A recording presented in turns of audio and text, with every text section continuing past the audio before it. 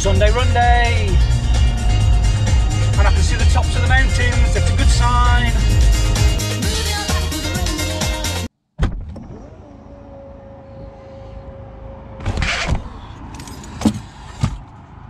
This time last week I was just coming off the mountain, taking my running pack with me, my fast pack, 30 litres, waterproofs, first aid kit, my blanket, some calories. I don't think I'm going to need them. I don't think I'm going to be up there long enough.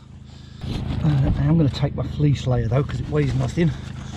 Waterproof, so not really carrying a lot of weight. I will put on my windproof though until I'm moving.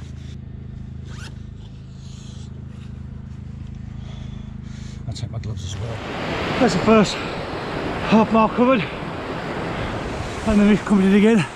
It's be a shame. It'd be nice to some views from the top.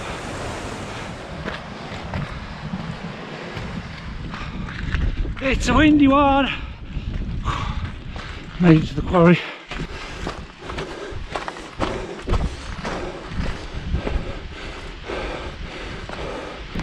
That way. This is hard going. Just looking for pits that look the best to run on. Oh, that's not one. I don't think I'm far from the wall now.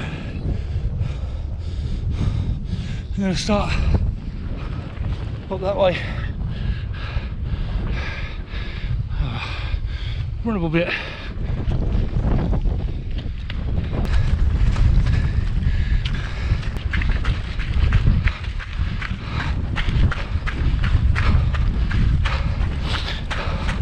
Oh, I'm glad I came back.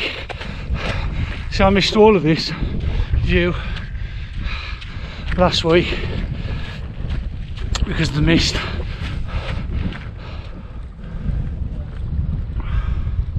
I'm actually walking along the warm wall, using it as a footpath.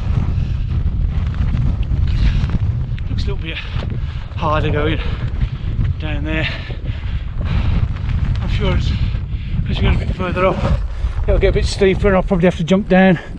But for now,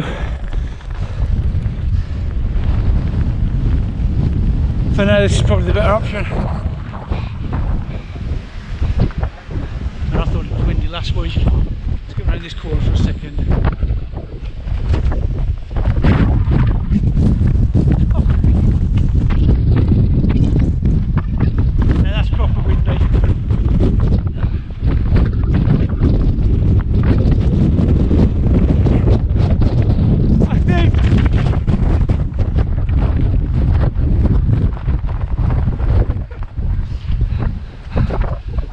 Coming up last week with the rucksack was a good idea.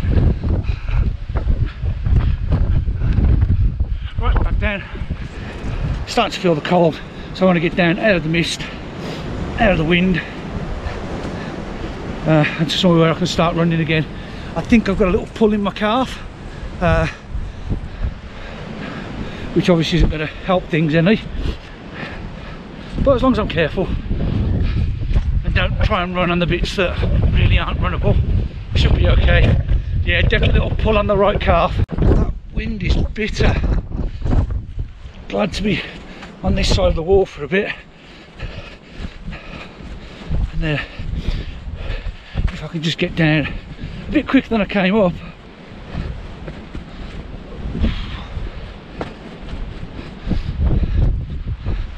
Safety in mind though. Back at the Morn Wall and heading down towards the car now. The temperature difference between here and up there is ridiculous. I was numb up there. Still, now it is back to the car. So it took me an hour from the car to here on the way in. It's taken me an hour to get from here to the top and back. That's 2 hours. And now back to the car. I enjoyed that. On the descent now, it's quite weird because right now this looks flat to me, and last week I thought this looks flat to me, but this morning coming up, this is actually quite a steep hill. Didn't help that the wind was in my face this morning, so I was fighting against that as well, whereas now it's at my back. So, downhill stretch, wind at my back. Homeward bound.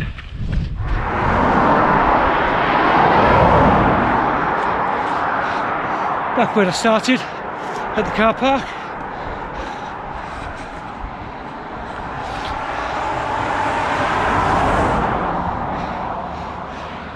So from here, Bloody Bridge car park, to the top of Slieve Donard and back. 2 hours 40, distance of 6.5 miles.